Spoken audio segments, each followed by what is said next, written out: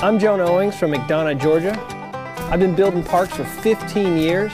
I own my own skate park, and I'm proud to say that I put food on the table with my manual labor. Labor! As you know, we've built this entire park from mostly recycled materials. Today we're going to meet some guys who have a unique take on recycling old decks.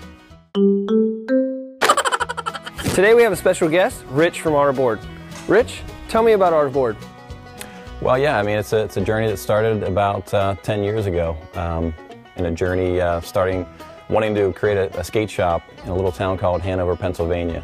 And the folks around there didn't want a skate shop, so I found a different route to work with what we noticed as a trend in the industry, and that is piles and piles of broken decks from shop to shop. We're taking broken skateboards and creating surfaces, wall surfaces, desk surfaces, floor surfaces, and just cool applications that are colorful, they're interesting. We embrace skateboarding, we embrace the scrapes, the gashes, the imperfectness of skateboarding. As Artboard became more and more successful, the demand for the product grew. We had to develop a national recycling program called I Ride, I Recycle. It's a true program that gives back to the skate shops. It invites kids into the skate shops versus an online experience. Literally, you have to bring your deck into the skate shop so that we can then retrieve it.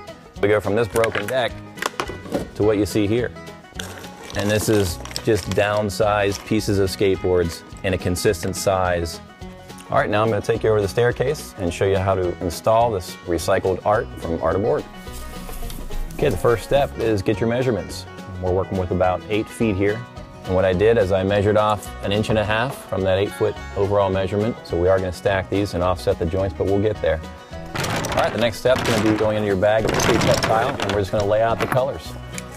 Grip tape down, and we're just going to start arranging as we see fit.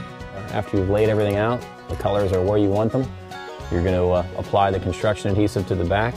You want it to kind of smush out as you press it in firmly. And you'll notice I offset the joints. That adds a little structural integrity.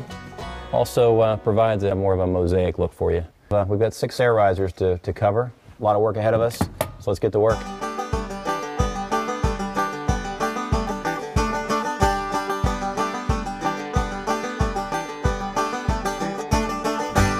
Looks like installation is almost done with the Artboard guys. So, how'd the installation process go, Rich? Well, as you see, it took some time, but I think you'll agree with the end result. It's absolutely amazing. First ever recycled skate tile product on a recycled skate ramp. Awesome. All right, this is Jona Owings, Manual Labor, and Rich Moorhead, and we're out.